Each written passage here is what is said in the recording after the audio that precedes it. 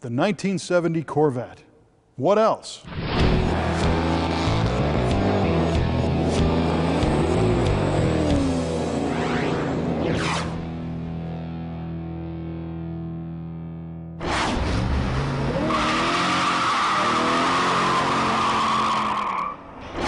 '1970 was a big year for muscle cars and for Corvettes. And although the exterior styling didn't really change from 1969, for 1970, the Corvette got the biggest engine it would ever have.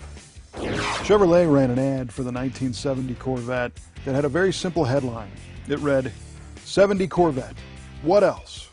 And although the 70 Corvette was not radically different from the 69 model, Chevrolet stressed that it didn't need to change much to be a standout in the sea of 1970 cars. It still featured the striking third-generation Corvette styling, and ours is wearing paint code 976 Bridgehampton Blue, which makes the reflections stand out even more. Chevrolet maintained that the Corvette buyer is someone who enjoys the drive and appreciates a car that holds the road with a firm chassis. They admitted that it's not a hardcore sports car, claiming that there are far too many nice things about it to be a genuine sports car. But they also assured that it was not a purely luxury car, as it was built to perform.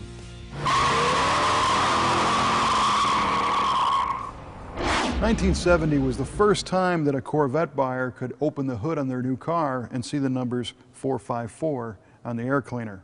Previously, the biggest engine was a 427, but for 70 they brought out the 454, and this one was rated at 390 horsepower and 500 pound-feet of torque.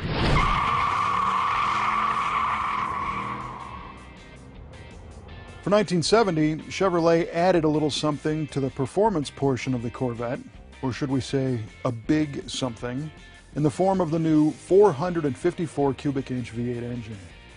And although this was the biggest power plant ever stuffed in a Corvette, the progression of power is a bit unusual. You see, the previous year's 427 could be had with 435 horsepower in the regular production Corvette, and racers could get the limited run L88 427, making far more horsepower. The 1970 Corvette was supposed to have bumped the regular power levels up with the new code LS7 turbojet 454 coming in at 460 horsepower, but that never materialized. In fact, the LS6 454, the one that made 450 horsepower in the Chevelle, was also not available in the Corvette until 1971, leaving the 390 horsepower version we see here as the top dog big block in the Corvette for 1970. Now that's certainly not a bad thing, as 390 horsepower and 500 pound-feet of torque in a lightweight fiberglass-bodied two-seat four-speed Roadster is still a heck of a ride, especially with the four-speed manual Muncie transmission.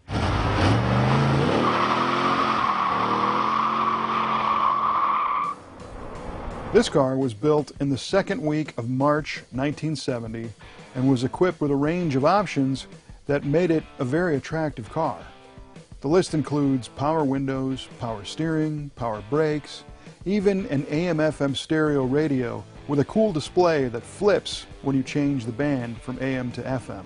A bright red fasten seatbelt indicator light was enough to annoy the driver into wearing the seatbelt, unless, of course, you push the button to turn it off. You wouldn't find that in a car made today. These cars are like driving a surfboard.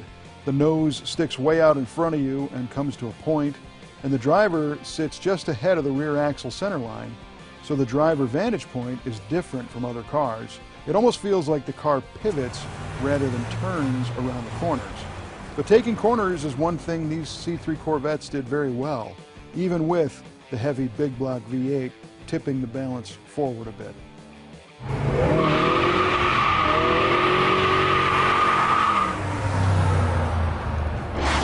At least 6 American astronauts drove Corvettes at one point or another, and those guys actually ponied up the cash to buy one of these cars. Imagine guys who flew rockets for a living thought that these were cool enough to actually buy one. They weren't gifts from Chevrolet like most people thought. And if you like these cars, we've got a lot of them from the Brothers Collection on our website at MuscleCarOfTheWeek.com. So I will see you next time maybe in another Corvette on Muscle Car of the Week.